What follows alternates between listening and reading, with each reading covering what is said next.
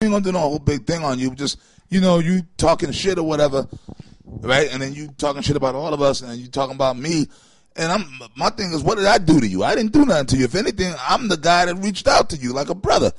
Now tell me I'm lying, man. Yo, I guess that's a lie that never happened. The 2 times I went out to Texas, we was in the brother house. I said, call that brother on the phone, man.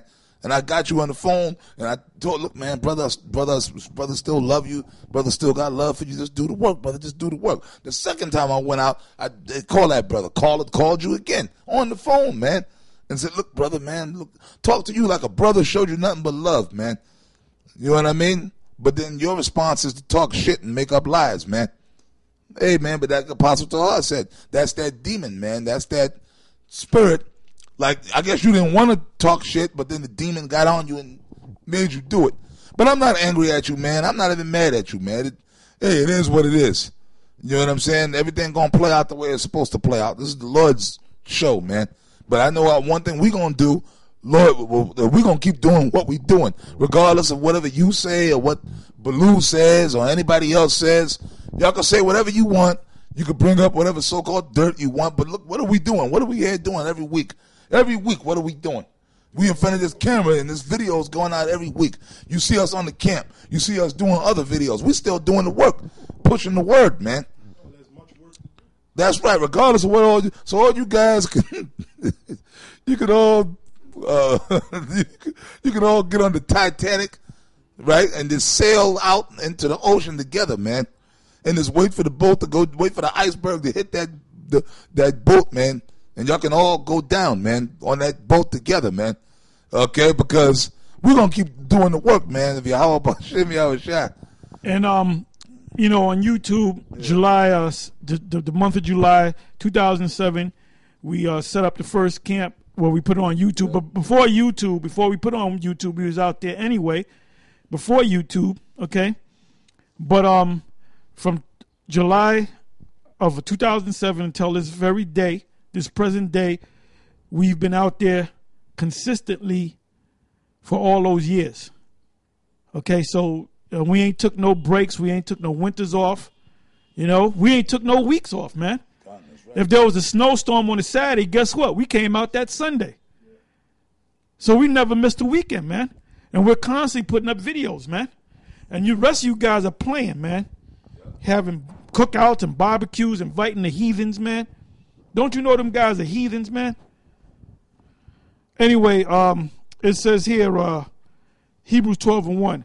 Wherefore, seeing we also are compassed about with so great a cloud of witnesses, let us lay aside every weight, things that hold you back, and the sin which doeth so easily beset us, and let us run with patience the race that is set before us. And we've been running.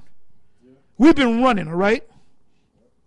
So looking unto Yahushua, the author and finisher of our faith, who for the joy that was set before him endureth the cross. He endured it, so we got to endure it, man. Though it tarry, wait for it. Despising the shame, and is set down at the right hand of the throne of the Most High. And we also going to sit on that same throne. I'm going to show you that in the scriptures. Yeah, I got a precept to back up the apostle. Speaking of cross, this is the book of Luke 14:27. It says, and whosoever doth not bear his cross and come after me cannot be my disciple. So the cross is a part of being in this thing of ours, man. You have to endure whatever your cross may be. It could be you suffer in your body, you suffering internally or externally.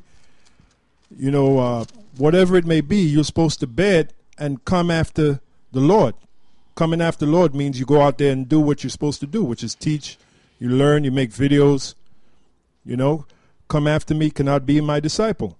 For which of you intending to build a tower sitteth not down first and counteth the cost, whether he have sufficient to finish it? Which a lot of these guys that fell out, that's something they didn't do. They didn't really fully understand this thing that we're involved in.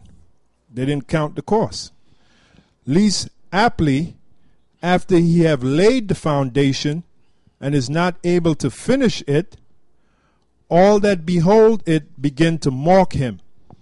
So That's why we get on guys. That's it. Hey, that's the spirit, man. Yeah, If you fall off, we're going to get on you, man. We're going to talk about you, okay? that's it. Yeah. Well, you see it scriptural. It says, least aptly after he have laid the foundation. This is when you first come into the knowledge. You're starting to lay the foundation, just like when you build a building. You start with the foundation. And is not able to finish it. All that behold it begin to mock him. Like this guy that we work with, there's this carpenter crew, the house over. And here it is, it's been what? It's been like almost 3 months. And they've been building a small garage. And that thing is still not finished. A little small garage, and it's still not finished. And every time the guy we work with, our boss, he always mocks them. He say, yeah, he makes fun of them. All right, so it's the same thing in this truth. You know, if you build, man, the aim to build, when you build, the aim is to finish what you're building. And that's what we're doing right now. Yeah. We're doing the work, man. We're the construction crew that's going out constantly to build this thing. These are bricks that we're building, Yeah. okay? We do it in the wintertime. We do it in the summertime, Yep. okay? Hey, we out there when it rains. If it rains too hard, we out there, then we close up. We don't want the signs to get all messed up, all right? So we're constantly pushing this word out, man. Yeah. Diligently, man, not playing games, man. You know, not see Nate, your motivation is money, man. That's it. You trying to be you might be a millionaire right now. You trying to be a billionaire, man. You probably have a secret agenda that you want to be the first Hebrew Israelite billionaire. You know, I'm gonna be the first Hebrew Israelite billionaire. Yeah. You basically gonna be another TD Jakes, man. I'm surprised you ain't got a goddamn Learjet yet, man. But you're probably working on it, He's man. probably working on it. He's Yeah. working on it. Him and his wife is getting together, scheming on how they can get that Learjet, man. Yeah. All right. The new Creflo Dollar and his wife is the new Laffy Taffy. Nate is a new Creflo, man. He's the new Creflo. He's a Creflo, and your wife is Taffy. Yeah, Laffy Taffy. Dollar. Read what it says. Yeah, because And we're making mockery of Nate because he stopped building, man. he stopped building. Well, He's he's build a garage, and it's going to take you 3 years to build a garage. A doghouse. yeah, 6 months, you still building a doghouse, man. Yep. You know? and like I said, the Most guy. I going to put you in the doghouse. Yeah, like I said, the guy we work with, our boss, he makes fun of those guys every chance. But that's he gets. human nature, That's human nature. you know? Because it's a small garage. It shouldn't take that long to build. But the aim of building is to finish. That's the most important part of building, is to finish what you're building. All right? It says, least aptly after he have laid the foundation and is not able to finish it, all that behold it begin to mock him, saying, this man began to build and was not able to finish. And if you look at Yahushua, he started building, but he finished. Because when he was on the cross, he made that statement. He said, it is finished. And then he bowed his head and he gave up the spirit. Now when he comes back on the planet Earth, he's going to totally finish the work. All right? But at least he made that statement, it is finished. So we're looking to finish, man. We started building. You have Apostle Elatah, he started building, 30 years ago? You have other brothers who started building 20, 25 years ago.